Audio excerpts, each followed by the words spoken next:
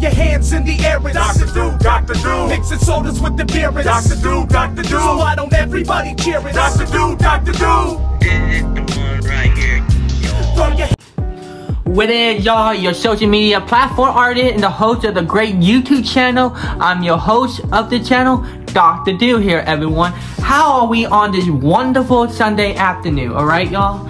I hope y'all enjoying your Sunday right here and all the things you've done so far this Sunday. Today's video, we are going to do a story that I want to be talking about.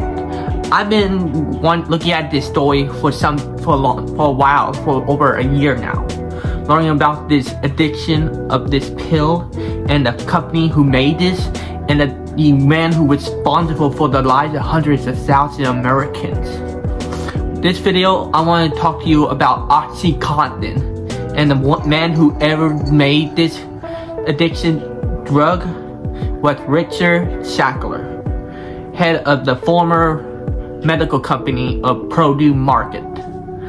In this video, I want to talk about this story because this is what made me interested. Because it took me a year to learn about this story and what kind of thing that it would do to a human person's mind and body itself.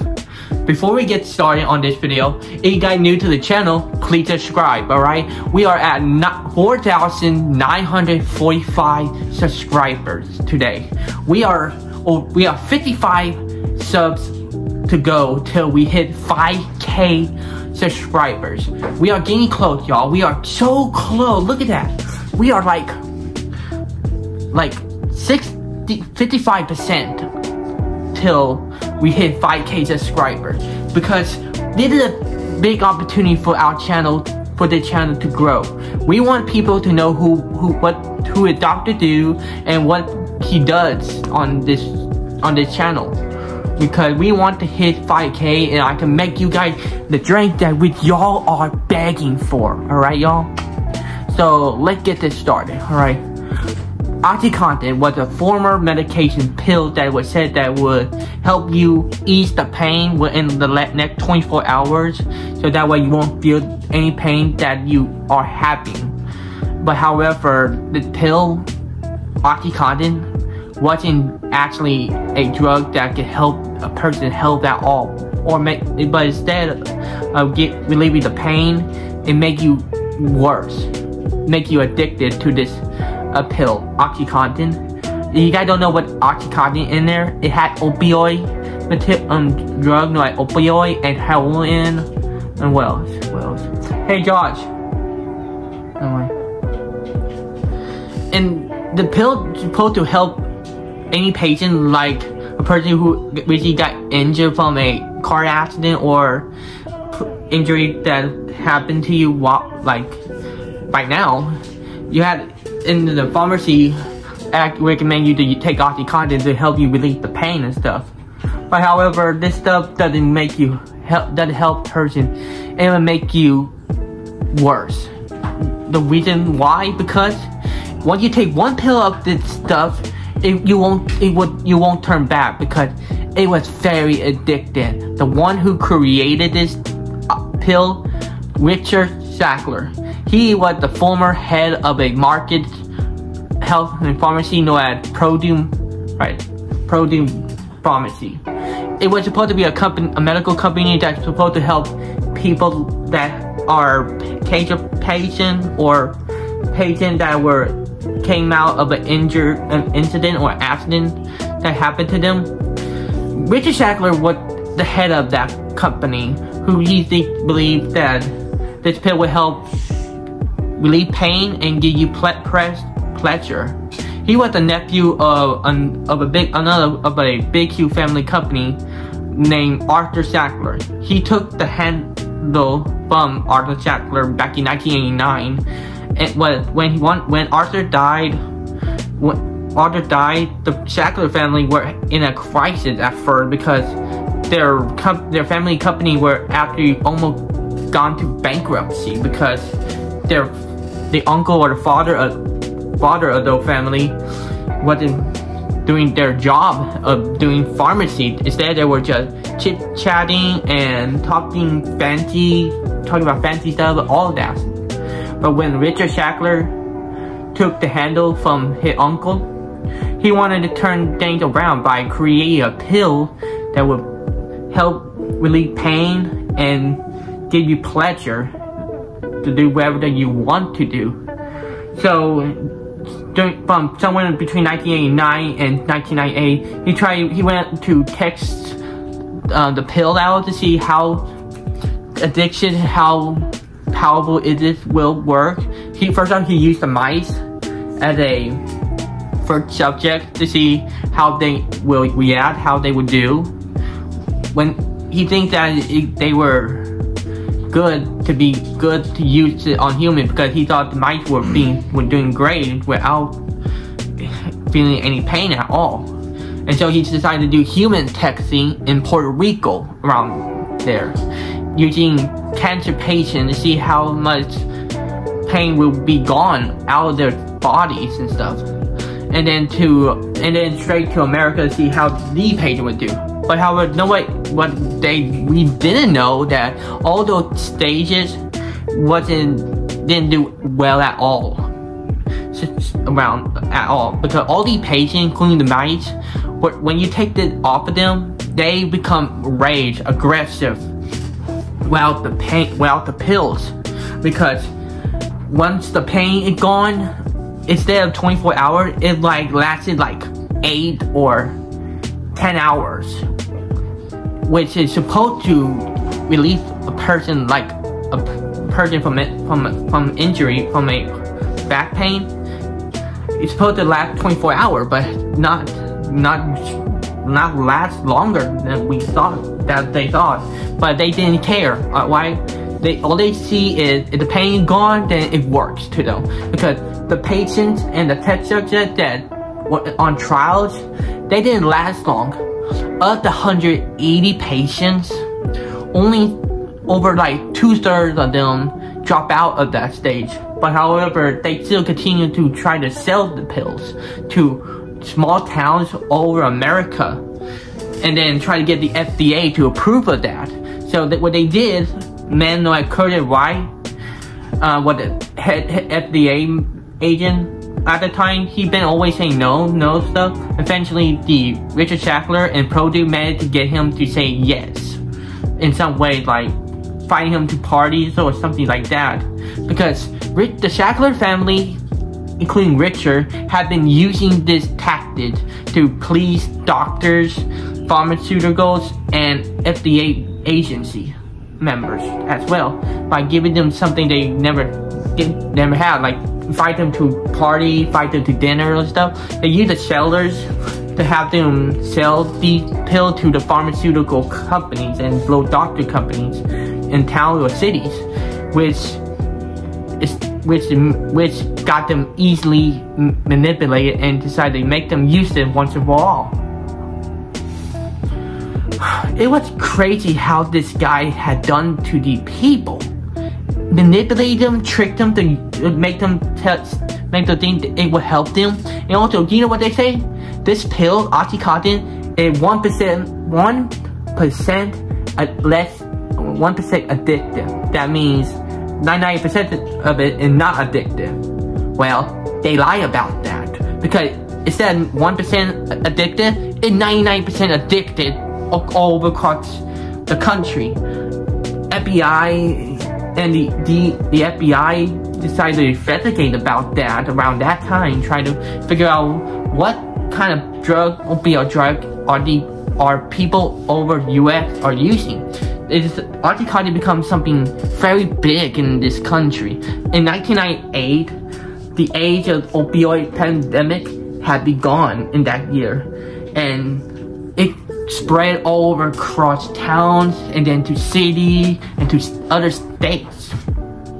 And this pill is not just used for medication. It would get you messed up in the brain. Like, it's a drug addiction.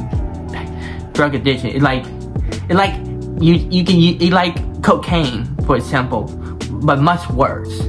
Because I've been watching some story about that. I saw two shows Painkiller from Netflix and the other one from Hulu with Michael Keaton.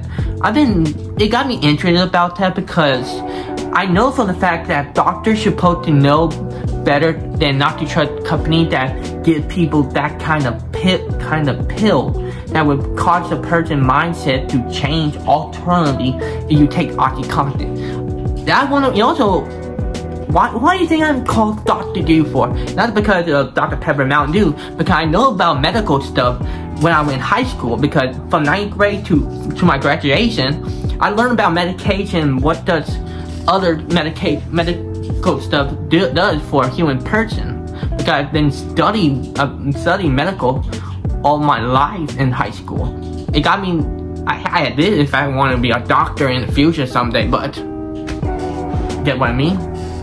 And so this pill, it became a pandemic, spreading to all over the US, becoming like the become a new drug for people who have drug addiction, people who have a lot of things in their bodies, who need anything to get them messed up in the brain. But if you take too many OxyContin, you will overdose of it.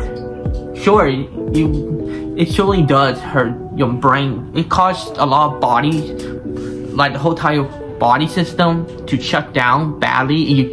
And it also mess up your mind. Like, it would damage not just your organs, and also your brain, because this stuff can hurt you so bad that there's no stopping, there's no turning back. And so the FBI, the CIA, and the police decided to investigate this OxyContin and learn about why the people are so addicted to it.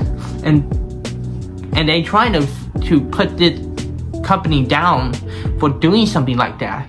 But Richard Sackler and his goons and his family members are trying to tell them, we are not the one who's giving these people pills, alright? The pharmaceutical company give them the pills for patients who in pain, alright? They don't want to take responsibility for the lives of the people who they have been buying from. And they say, we're not. They're saying that the victims are not victims, they're victimizers. They're the one who is putting themselves in risk, not us, they say. And so they continue to sell this stuff. Like, they got billions of dollars from OxyContin. They have sold a lot, including drug dealers. Take OxyContin, pretend they're a patient or injured person. When they go to in the medical pharmacy, when they take OxyContin, they use it, put them back, sell them to any dealer. Give them to dealers and sell them to anyone who wants to buy this stuff. You see where I'm going there? And it's so bad that police officer had to sack every every dealer's place to find OxyContin. Alright? And so the FBI tried to sue the company for misusing the drug and using it to have people get so addicted of it. But however, they just keep on lawyering up, saying that they are not the one who giving them to drug dealers. Their customer gives them to drug dealers. The pharmaceutical company and the pharmaceutical doctor give them the pills to patients who are not really patients at all. And so eventually, there have been a lot of people who work with the produce company and Richard Sackler that started to come out and telling them what they really been doing to the people. And so the FBI and the CIA and the other members of the government decided to have enough evidence to put this company down. It took them 2 decades to have this company down until 2018 when Purdue announced their bankruptcy. Because of all that lawsuit they have been getting from from family members who children or their husband or wife die from the drugs. Even children like the age of 16 or 17 been doing OxyContin, pretending to be injured from tend to be injured people, but instead they are just crazy kids who want to be on drugs. It's like way worse than cocaine, telling you that. But if you think about trying to withdraw from this stuff, it has a lot of side effects and crazy side effects. Such like you would be seething, you'd be on fire, you'd be thinking you're in pain and stuff. Yeah, it's really hard to detox yourself from OxyContin. God, that is messed up. Like, this is one of the reasons why we people in America need to be careful what we are buying from pharmaceutical companies, because we don't know what kind of effect was done to a person's mindset. All right. Eventually, right after bankruptcy, Richard Shackler and his family are responsible for over 300 American lives from 1998 to 2018. 300,000 lives, or it considered be more than that, like 500,000 by now. And eventually, the family didn't get sued at all. They keep on saying that we didn't do this. They don't evidence about killing these people at all. Eventually, they got let go by the police and the government itself. Eventually, they no longer have the ownership of produce no more, leaving them, making them now they're not vulnerable at all from this. Eventually, Richard Shackler, they consider the OxyContin family, one of the worst drug dealers in the world at that time.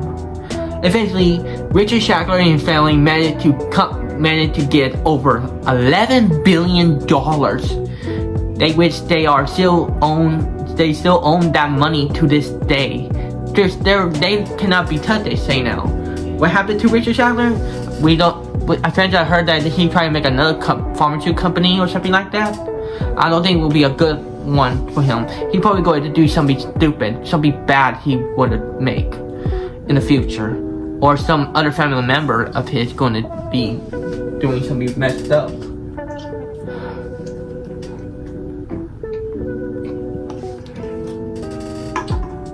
And so, OxyContin is still being used to this day, not in pharmacies or hospital no more. It says OxyContin is being used by dealers now, somewhere that they will continue to sell to this day.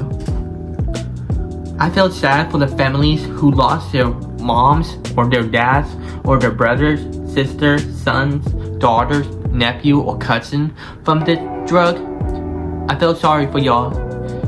I have respect for those who cannot handle something like that. Did it mean saying so sorry for all the things that they did to y'all. They should never done it to their own customer, their own citizens. Did it awful the way he and his family did. He should be in jail for what he done to the whole entire country. And so there you have it. This is the story I wanted to talk to you about, and what kind of thing that this stuff would do to a human being. And there you have it. This is my video I wanted to do about, alright? Thank you so much for watching this channel, this video. I hope you all have a great day. Please subscribe to this channel. Hit notification down below. I hope you all have a great day. But however, if you guys want Dr. Dude merchandise, go to comment below, alright? I will put the link down below so you can get yourself a shirt, sweater, long sleeve shirt, or the drink wares, alright y'all? I hope y'all have a great day, alright? Peace out.